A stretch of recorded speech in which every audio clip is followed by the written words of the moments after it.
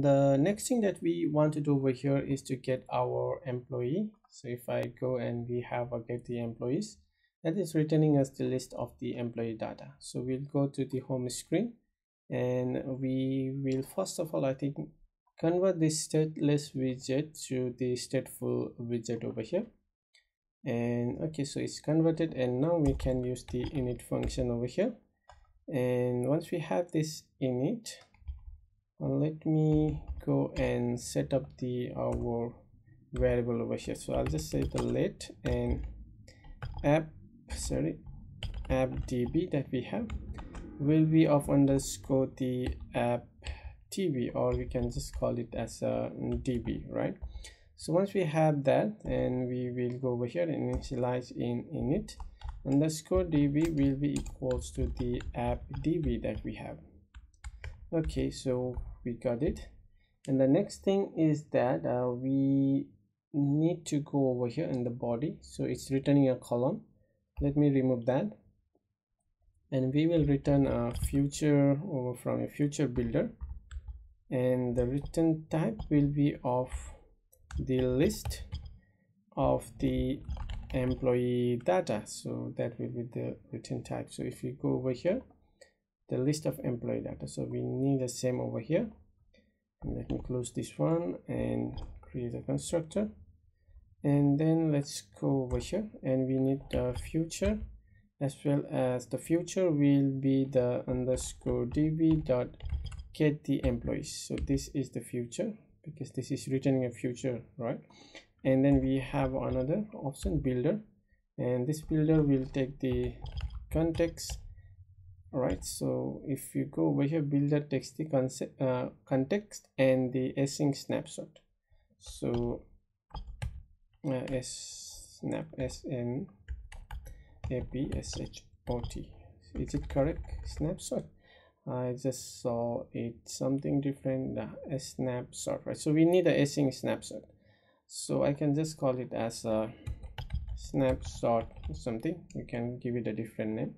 So once we have this, right, so I can just go and create over here, and okay, so it's going to give us a snapshot. And once I have the snapshot, I can just say final,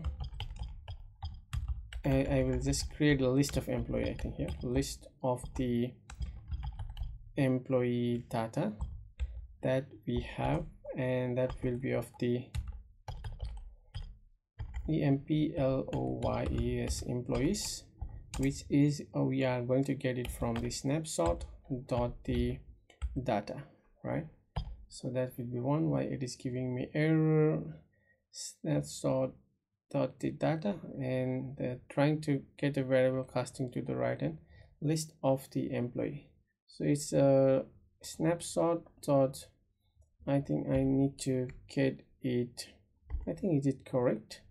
So snapshot the data, and yeah, I think that should be the one that we are trying to get, snapshot the data. And I think because the return type is of the nullable, so I think I'll just create this one as a nullable. Yeah, I think because the return type is of nullable, so we need to set it as a nullable over there. So once we have that, we need to check a few conditions over here. So if the snapshot dot the connection state that we have is not equals to the connection state, then we have the done, right? So connection state dot done, and then we will just close it, right? So we can once, okay, so we need to, if the connection state is not, it is done, that means it is still loading.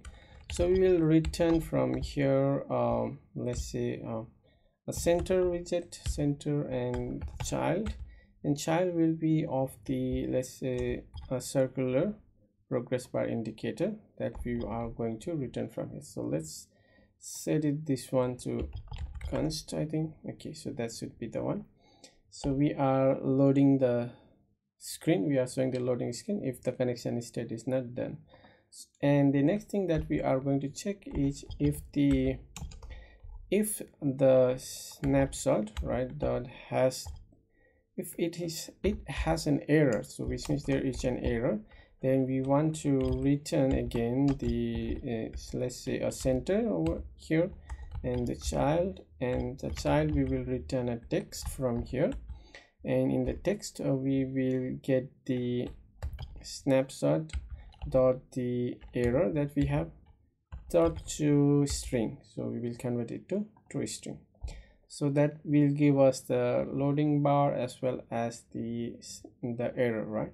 So once we know that there is no error and the connection state is not done, it is done already, so which means there is a data already, so we can go and check for if the employees that we are getting, right, is not equals to null. So if that is not null, which means there is some data, then we can return from here.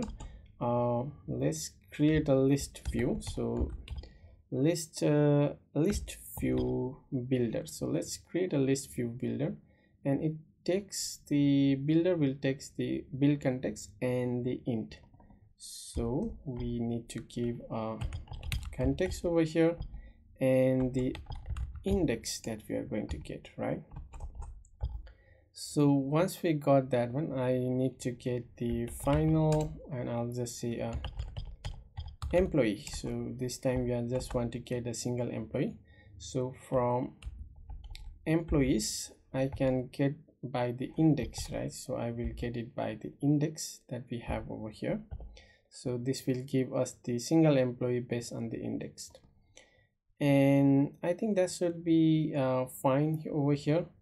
And do I have any other need to pass in? So let me just arrange it properly. So here I need to pass the item count.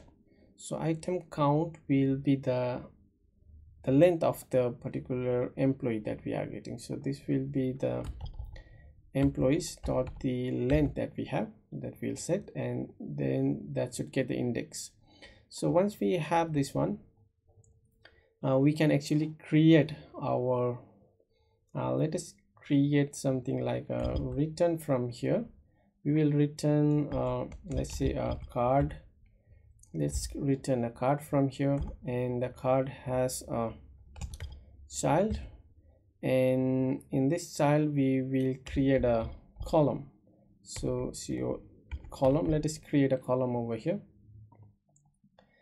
and this column will again have a children, right? So let me arrange it properly. Okay, so we got children, and let me close all of this stuff, and yeah, I think that should be fine. Okay, so we have a card. Now this card you can use it for the column, and inside this column I will create a text, and the text we will set the value of the employee that we have dot the let's get the ID first of all, and dot to string, that will convert it to string. And let me just get some of the duplicated, and employee dot the username that we will get, and employee dot the first name that we are going to get, and the last name that we are going to get. So let us give a comma over here, and I need one more that will be of the employee dot date of birth dot to string. Okay, I think that should be the fine. Do we have any error? Looks like we got some error, and it is saying that we are returning a null. So I think somewhere here, I think this is for if condition. Where is that one? I think this one. So over here, so here we need to return something, otherwise it will give us an error. So I'll just say const, and then we'll say let us return a text, and here we will just give say something there, or we will say no data found. I think that should be fine, right? Okay, so that's look fine. So every error is gone, and I hope you got it. So first of all, let me recap it what we did over here. So we created, first of all, converted it to the stateful widget, right? And then we created a let init variable of db and initialize the db in our init state over here. And then we created a future builder over here that takes the list of the employee data, and in the future we got the database query or the database function, and then we use a build context to get the context and the snapshot, and then we got the employees from the snapshot data, and we check for the condition over here. If the snapshot the state is not equal to done, that means it is still loading, so we will show a progress bar. And then if it has an error, then we'll show an error over here. And finally we'll check for if the employee is not equal to null, which means there is some data in the employee. Then we will return a list view, right? So we'll create a list view and created a card, and then we added all of this field that we are getting from the database. So one more thing that we need to don't forget over here is to dispose, right? We should always call the dispose to dispose our database. So underscore db.the close, right? So we will close the connection over here. Now let us run our application.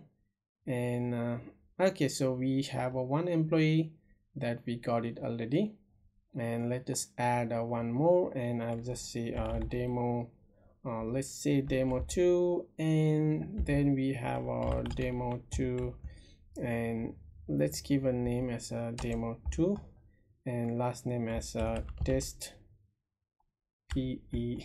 test 1 or test 2 or something. And date of birth, let us select some date of birth from here, and then let us save that one. Okay, so we got that one, and now I need to refresh this one, right? So we can see that we have our record already. So the next thing is that we need to do a little bit of format over here.